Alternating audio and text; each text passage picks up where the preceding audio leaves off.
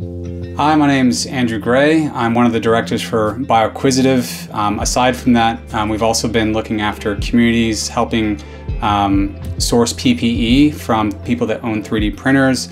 We've also been working on COVID-19 tests here and exploring options that people might have in the future to see if they're positive for COVID-19. And we've done a lot of work around eDNA and looking after critically endangered species. BioQuisitive is a community lab, and what community labs provide is a way for people to actually get their hands on science.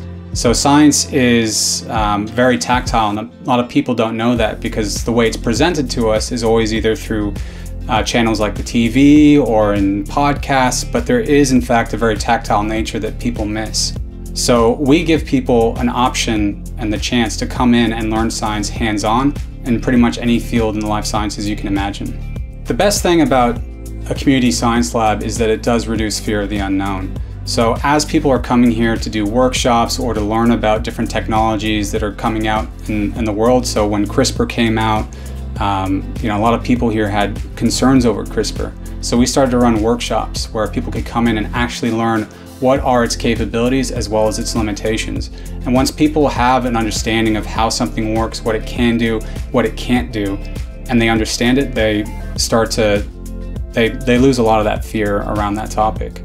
So at a typical university, lab availability is really dependent. Often what you need to do is get on a waiting list. So if you're not actually coming up through that university's system, as in like the academia system, so you're not spinning out of another lab that's already existing there, you'll have to get on a waiting list. And one of the things that turns people away from going to a university is this issue around intellectual property.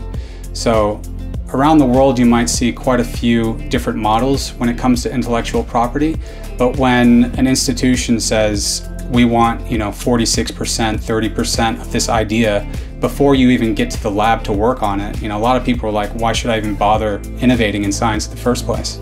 We support science students by giving them a place to get hands-on experience. So if a student is looking for an internship, or maybe a student wants to take their studies to the next level, they might come in and run a mini project here that would be similar to an honors project or a third-year subject they might do at their local universities.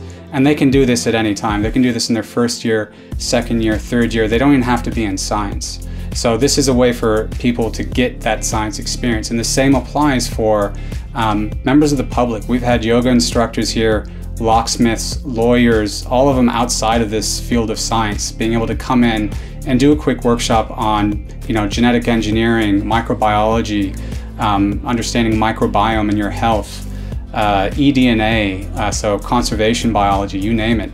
This is an amazing place for all those types of stakeholders to come in and get that experience. On top of that, on the commercial side, we also rent this lab out to startups who need somewhere to do some minimum, to develop their minimum, their MVP. So their MVP is basically, the thing that they want to take to market, but you need a lab to do that. If it's a science startup, they're probably going to need a lab bench somewhere. And unfortunately, it can be really expensive because there's not a lot of places around Australia that will actually do that at a decent rate. So we make that accessible for these startups during the day, and at night when the community comes in, we're all learning together as far as getting that hands-on experience in science. I think the more people you have working together, innovating, and just learning together, the more ideas start to happen. People start cross-pollinating each other with their experiences, their careers, their knowledge, their expertise, and you get innovation just happening naturally as people collaborate.